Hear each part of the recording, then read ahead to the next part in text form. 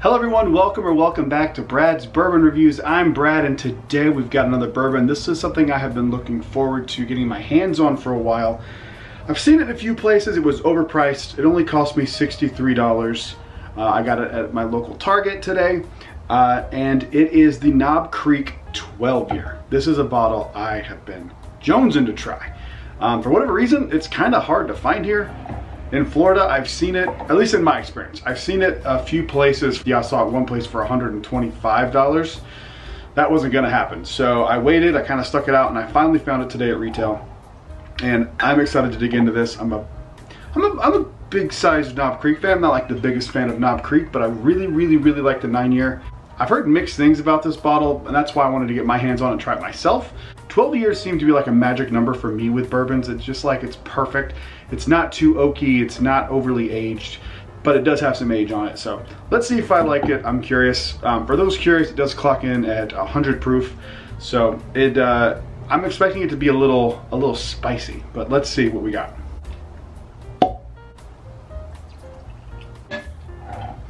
Ooh, I can smell it jumping out of the bottle already. Oh boy.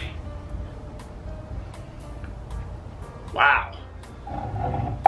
Wow, that is a beautiful nose.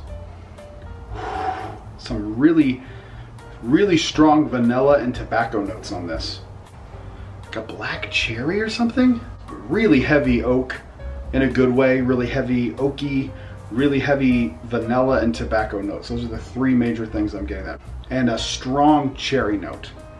But like almost like a cherry cough drop or something. That is a gorgeous nose. I really like that. Wow. Man, that smells fantastic.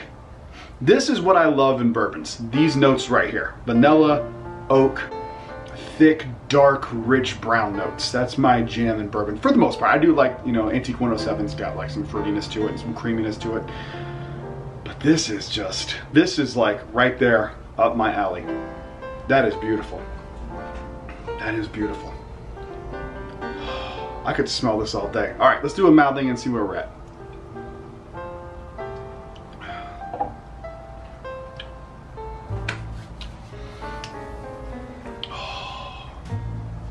Okay.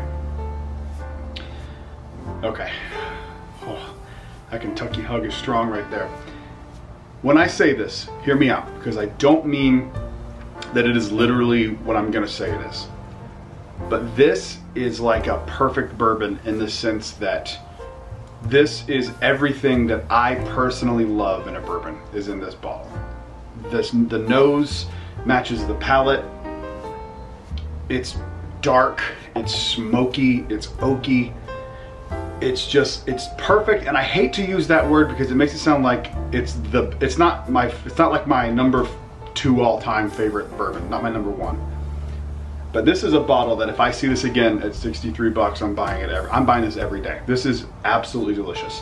It is very oaky, but it's not so oaky where I think it would turn off people. It's not something I would recommend for beginners because I feel like you kind of have to ease your way into this.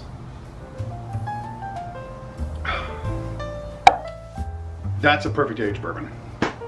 I love it. I love it. I have nothing to critique about it. It drinks very under its proof. It's just really good. I'm so excited I got this today. There's more cherry on the palate than there is in the nose. Yeah. Oh, that's so good. That's good. Wow.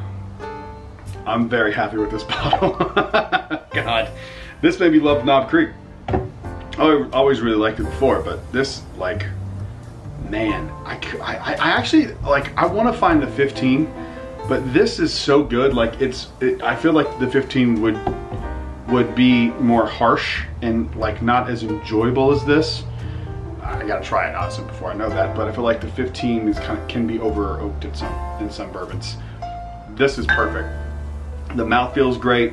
Oh my God. I'm really loving this.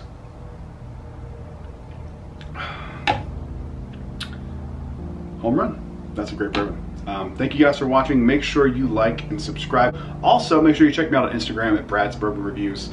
I post some stuff there from time to time. I'm not really good at Instagram. I gotta get better at it. But thank you guys for watching. I will see you guys on the next one. Until then, cheers.